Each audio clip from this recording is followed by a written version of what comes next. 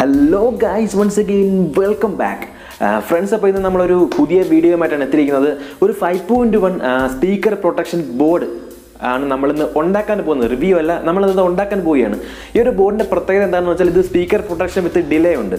അതായത് ഓരോ ചാനലും സ്റ്റാർട്ട് ചെയ്യുന്ന ടൈം നമുക്ക് ഈ ഒരു ബോർഡിൽ നിന്ന് സെറ്റ് ചെയ്യാൻ പറ്റും. ഇതിൻ്റെ ഒരു ഏറ്റവും വലിയ ഗുണം എന്താണെന്ന് വെച്ചാൽ നമുക്ക് ആംപ്ലിഫയർ ഓൺ ആക്കുമ്പോൾ ആ ഒരു പോപ്പ് നോയ്സ് ഒഴിവാക്കാൻ സാധിക്കും. അതുപോലെ തന്നെ സ്പീക്കറിനൊരു DC പ്രൊട്ടക്ഷൻ ആയിട്ട് ഈ ഒരു ബോർഡ് വർക്ക് ചെയ്യും. 6 ചാനലാണ് നമ്മൾ ഒരുമിച്ച് ഉണ്ടാക്കാൻ പോകുന്നത്. അപ്പം നിങ്ങൾ വീഡിയോ ഫുള്ള് കാണുക. അപ്പോൾ നിങ്ങൾക്ക് എന്തൊക്കെ ഐറ്റംസ് ആണ് വേണ്ടത്, അതുപോലെ അതിൻ്റെ വർക്കിംഗ് വീഡിയോ എല്ലാം ഞാനിതിൽ ഇടുന്നുണ്ട്. So friends, let's go straight to the video.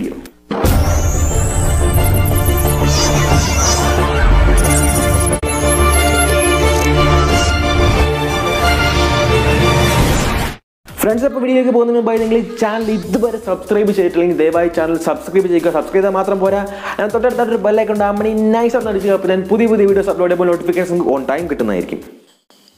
Friends, അപ്പോൾ ഇതാണ് നമ്മുടെ PCB. നമ്മളിത് നേരത്തെ എങ്ങനെയാണ് PCB ഉണ്ടാക്കേണ്ടതെന്ന് ഡീറ്റെയിൽ ആയിട്ടൊരു വീഡിയോ ഞാൻ ഇട്ടിരുന്നു. അപ്പോൾ ഇത് നമ്മൾ സാധാ ഒരു നോർമൽ കോപ്പർ ക്ലാഡിൻ്റെ ബോർഡാണ് ചെയ്തിരിക്കുന്നത്. ഇതിപ്പം 6 ചാനലിനുള്ള PCB ആണ് ഉണ്ടാക്കിയിരിക്കുന്നത്. PCB ഉണ്ടാക്കുന്നത് എങ്ങനെയാണെന്ന് നിങ്ങൾക്ക് ആ ഒരു വീഡിയോ നോക്കിയാൽ മനസ്സിലാവും. അപ്പോൾ നമുക്ക് എന്തായാലും ഇതിന് വേണ്ടുന്ന കമ്പോണൻസും കാര്യങ്ങളെല്ലാം എന്തൊക്കെയാണ് വേണ്ടതെന്ന് നോക്കാം.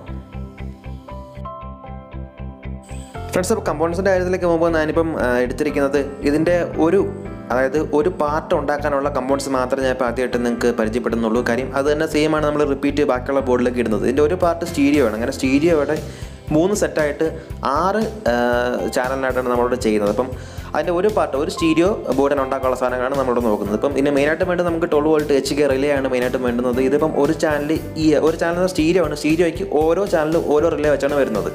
C9013 ട്രാൻസ്ഫർ നമുക്ക് ഒരെണ്ണം വേണം. ഇപ്പോൾ C9013 അല്ലെങ്കിൽ S9013 എന്ന് പറയുന്ന ട്രാൻസ്ഫർ നമുക്ക് ഉപയോഗിക്കാം. അടുത്തായിട്ട് നമുക്ക് വേണ്ടുന്നത് C945 എന്ന് പറയുന്ന ട്രാൻസിസ്റ്ററാണ്. അത് 2 എണ്ണം വേണം. ഇതെല്ലാം ഓരോ ബോർഡിന് വേണ്ടിയുള്ള കണക്കാണ്. പിന്നെ നമുക്ക് അടുത്തായിട്ട് വേണ്ടുന്നത് നമുക്ക് ഡയോഡാണ്. 4007 ഡയോഡ് ഈ ഒരു ബോർഡിന് വേണ്ടി 5 എണ്ണം വേണം. 5 ഡയോഡാണ് നമുക്ക് വേണ്ടുന്നത്. പിന്നീട് റെസിസ്റ്ററിലേക്ക് പോകുമ്പോൾ 10K റെസിസ്റ്റർ ഒരു 4 എണ്ണം വേണം. പിന്നീട് നമുക്ക് 1K റെസിസ്റ്റർ ഒരെണ്ണം വേണം. അതുപോലെ തന്നെ പിന്നെ കപ്പാസിറ്ററായിട്ട് 220 UFൻ്റെ 25 വോൾട്ട് കപ്പാസിറ്റർ 2 എണ്ണം വേണം. ഇലക്ട്രോലൈറ്റിക് കപ്പാസിറ്റർ 2 എണ്ണം വേണം. പിന്നീട് നമുക്ക് ഒരു 39K റെസിസ്റ്റർ ഒരെണ്ണം മതി. 39K റെസിസ്റ്റർ ഒരെണ്ണം വേണം. ഒരു ബോർഡിന് ഒരെണ്ണം വേണം. പിന്നീട് ഒരു 220K പ്രീസെറ്റും വേണം. അവസാനമായിട്ട് നമുക്ക് ഇതിനകത്ത് വർക്ക് ചെയ്യുന്ന ഇതറിയാൻ വേണ്ടി ഒരു LED വേണം. ഇതെല്ലാം ഒരു ബോർഡിന് വേണ്ടിയുള്ള, അതായത് ഒരു സ്റ്റീരിയോ ബോർഡിന് വേണ്ടിയുള്ളതാണ്. സോ അപ്പോൾ നമുക്കിതിനകത്ത് കമ്പോണൻസ് നിറയ്ക്കാം. പിന്നെ നമുക്ക് ഈ കമ്പോണൻസ് നിറയ്ക്കുന്ന പാർട്ട് എന്ന് പറയുമ്പോൾ ഭയങ്കര ലെങ്തി ആയിട്ട് വരും. അതുകൊണ്ട് തന്നെ നമുക്ക് ഇതൊരു ഫാസ്റ്റ് ഫോർവേഡ് ചെയ്തിരിക്കുകയാണ്. ഇതിൻ്റെ ഈ ഒരു പ്രോജക്റ്റിൻ്റെ PCBയും അതുപോലെ തന്നെ ലേഔട്ടും എല്ലാത്തിൻ്റെയും ലിങ്ക് ഞാൻ ഈ ഒരു വീഡിയോ ചാനലിൽ കൊടുക്കുന്നുണ്ട്. നിങ്ങൾക്ക് അത് വെച്ച് ഈ ഒരു ബോർഡ് ഉണ്ടാക്കാവുന്നതാണ്.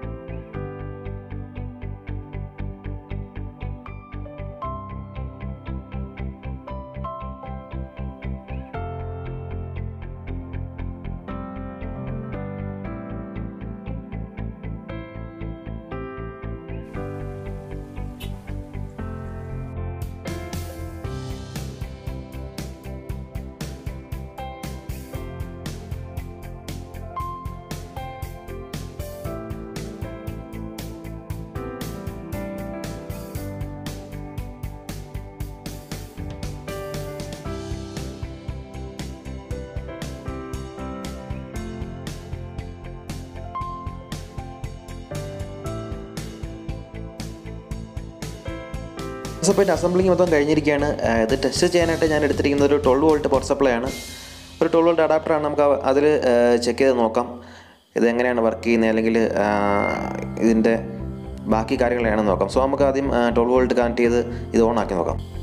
അതുമാത്രമല്ല ഇതിപ്പോൾ ഒരു DC പ്രൊട്ടക്ഷനായിട്ട് വർക്ക് ചെയ്യുന്നത് എന്നുള്ളത് കൊണ്ട് തന്നെ അതും കൂടെ നമുക്ക് ചെക്ക് ചെയ്ത് നോക്കണം. അതിനുവേണ്ടി ഞാൻ സ്പീക്കറിൻ്റെ ഇൻപുട്ട് കൊടുക്കുന്നിടത്തുകൊണ്ട് വയർ എടുത്തിട്ടുണ്ട്. അവിടെ എന്തെങ്കിലും ഒരു DC ചെന്ന് കഴിഞ്ഞാൽ ഈ പ്രൊട്ടക്ഷൻ ഓൺ ആവുകയും ഈ ഒരു സർക്യൂട്ട് ബ്രേക്ക് ആവുകയും ചെയ്യും. അതാണ് ഈ ഒരു സർക്യൂട്ടിൻ്റെ ഏറ്റവും വലിയ പ്രത്യേകത. അപ്പോൾ നമുക്കിതൊന്ന് പവർ ഓൺ ചെയ്ത് നോക്കാം. സോ ഓൾറെഡി ഇത് പവർ ഓൺ ആകുമ്പോൾ ഈ ഒരു LED ലൈറ്റ് കത്തും. ഇതിപ്പോൾ ഞാൻ പ്രീസെറ്റ് വളരെ കുറച്ച് വെച്ചിരിക്കുകയാണ്. പ്രീസെറ്റിൻ്റെ ആ ഒരു ഇത് വളരെ കുറച്ച് വെച്ചിരിക്കുകയാണ്. അതുകൊണ്ടാണ് ഇത് പെട്ടെന്ന് സ്റ്റാർട്ടായത്. നമ്മൾ ആ പ്രീസെറ്റിൻ്റെ അത് കൂട്ടും തോറും അതിൻ്റെ ആ ഒരു ഓൺ ആവാനുള്ള ഡിലേ ടൈം കൂടും. ഫുൾ ഇട്ട് കഴിഞ്ഞാൽ ഒരു ഏകദേശം ഒരു 4-5 സെക്കൻഡ് കഴിഞ്ഞിട്ട് ഇത് ഓൺ ആവത്തുള്ളൂ. അപ്പം അത്രയും സെക്കൻഡ് കഴിഞ്ഞിട്ട് ഇതിനകത്ത് പവർ സ്പീക്കറോട് ചെല്ലത്തുള്ളൂ. സോ അപ്പോൾ നമുക്ക് ടെസ്റ്റ് ചെയ്ത് നോക്കാം. ഞാനിപ്പം ഇതിപ്പം പ്രൊട്ടക്ഷൻ അടിച്ചിരിക്കുകയാണ്. കാര്യം നമ്മൾ സ്പീക്കറിൻ്റെ ഇൻപുട്ട് ലൈൻ നമ്മളിപ്പം ഈ കൊടുത്ത 12 വോൾട്ടിലൂടെ നമ്മൾ ഷോർട്ട് ചെയ്ത് നോക്കി. 12 വോൾട്ടിനെ വേണമെന്നില്ല, എന്തെങ്കിലും ഒരു ചെറിയ വോൾട്ടേജിൻ്റെ ഈ ഒരു സ്പീക്കറിൻ്റെ ഇൻപുട്ട് കൊടുക്കുന്നത് ചെന്നാൽ ഇത് ഓൾറെഡി പ്രൊട്ടക്ഷൻ ആവും. അതാണ് ഈ ഒരു ബോർഡിൻ്റെ പ്രത്യേകത. അതായത് നമ്മുടെ ആംപ്ലിഫയർ കംപ്ലൈൻറ്റ് ആവുകയാണെങ്കിൽ പോലും ചിലപ്പോൾ IC പോയി കഴിഞ്ഞാൽ ഡയറക്റ്റ് വോൾട്ട് ഇറങ്ങി സ്പീക്കറിലോട്ട് കയറി സ്പീക്കറിൻ്റെ കോയിൽ പോകാനുള്ള ചാൻസ് ഉണ്ട്. ചിലപ്പം നമ്മൾ യൂസ് ചെയ്യുന്ന ആംപ്ലിഫയറിനെക്കാട്ടിലും ഒരുപാട് വില കൊടുത്തായിരിക്കും നമ്മൾ നല്ല സ്പീക്കേഴ്സ് മേടിക്കുന്നത്. അപ്പം സ്പീക്കറിൻ്റെ പ്രൊട്ടക്ഷൻ മസ്റ്റാണ്. അപ്പോൾ അതിന് വേണ്ടിയാണ് നമ്മൾ ഈ ഒരു ഇതുപോലുള്ള സ്പീക്കർ പ്രൊട്ടക്ഷൻ ബോർഡ് ഉപയോഗിക്കുന്നത്. ഞാനിപ്പം ഇതിൻ്റെ പ്രീസെറ്റിൻ്റെ ഇത് കൂട്ടി, അതായത് പ്രീസെറ്റ് കൂട്ടി വെച്ചിരിക്കുകയാണ്, വാല്യൂ കൂട്ടി. അപ്പോഴെന്തായാലും ഇതിനിപ്പം കുറേ ടൈം എടുത്ത് ഇത് ഓൺ ആവത്തുള്ളൂ. അപ്പോൾ നമുക്ക് എന്തായാലും അതൊന്ന് ടെസ്റ്റ് ചെയ്ത് നോക്കാം. നമുക്ക് ഓൺ ആക്കി എത്ര ടൈം എടുക്കുമെന്ന് നോക്കാം. അപ്പോൾ നമുക്കിത് ഓൺ ആക്കി നോക്കാം. ഇതിപ്പോൾ ഞാൻ സപ്ലൈ കൊടുത്തിരിക്കുകയാണ്. പക്ഷേ നേരത്തെ സഡനായിട്ട് ഓൺ ആയെങ്കിൽ ഇനിയിപ്പോൾ ടൈം എടുക്കും. കുറച്ച് ടൈം കഴിഞ്ഞിട്ടേ ഇത് ഓണായി വരത്തുള്ളൂ. അതൊരു വലിയ ബെനിഫിറ്റാണ് കേട്ടോ. ഇപ്പോഴാണ് അത് ഓണായത്. ഏകദേശം ഒരു 3 സെക്കൻഡ്സ് കഴിഞ്ഞിട്ടാണ് ഓണായത്. പ്രീസെറ്റിൻ്റെ വാല്യൂ നമ്മൾ കൂട്ടും തോറും പ്രീസെറ്റ് കറക്കത്തോറും നമുക്ക് ഇതിൻ്റെ ടൈം അഡ്ജസ്റ്റ് ചെയ്യാൻ പറ്റും. അതാണ് ഇതിൻ്റെ ഒരു വലിയ പ്രത്യേകത എന്ന് പറയുന്നത്. കാര്യം നമുക്ക് ആംപ്ലിഫയർ സഡനായിട്ട് ഓൺ ആയി കഴിഞ്ഞാൽ ആ പോപ്പ് നോയ്സ് ഉണ്ടാവും. അപ്പം അത് ഒഴിവാക്കാൻ ഇതൊരു വളരെ നല്ലൊരു കാര്യമാണ്. കാര്യം നമ്മളിപ്പം ഈ 5.1 റിമോട്ട് കിറ്റ് വെച്ചുള്ള ആംപ്ലിഫയേഴ്സൊക്കെ ഉണ്ടാക്കുമ്പോഴത്തേക്ക് ഭയങ്കര സൗണ്ടാണ്. ഈ ഒരു സ്പീക്കർ പൊട്ടൻഷ്യൽ അല്ലെങ്കിൽ സ്പീക്കർ ഓൺ ആക്കുമ്പോഴേക്കും ഈ പോപ്പ് നോയ്സ് ഭയങ്കരമാണ്. പടക്കം നിങ്ങൾ. അതുപോലെ തന്നെ ഓഫ് ആക്കുമ്പോഴും ഈ റിലേ ആദ്യം കട്ടാവുന്ന രീതിയിലാണ് നമ്മൾ സെറ്റ് ചെയ്യുന്നതെങ്കിൽ ഓഫ് ആക്കുമ്പോഴുള്ള നോയ്സും കേൾക്കത്തില്ല, ഓൺ ആക്കുമ്പോഴുള്ള നോയ്സും കേൾക്കത്തില്ല. സോ അതാണ് ഈ ബോർഡിൻ്റെ ഏറ്റവും വലിയ പ്രത്യേകത. വളരെ യൂസ്ഫുൾ ആയിട്ടുള്ളൊരു ബോർഡാണിത്. സോ ഫ്രണ്ട്സ്, അപ്പോൾ നമ്മൾ ആദ്യം ഇതിൻ്റെ ഒറ്റ ബോർഡ്, ഒരു സ്റ്റീരിയോ ബോർഡായിരുന്നു കംപ്ലീറ്റ് ചെയ്തിരുന്നത്. ഇപ്പോൾ ഞാൻ അതിൻ്റെ ഫുൾ ബോർഡ് കംപ്ലീറ്റ് ചെയ്തിരിക്കുകയാണ്. ഇപ്പോൾ 6 ചാനലും ഞാൻ കൊടുത്തു.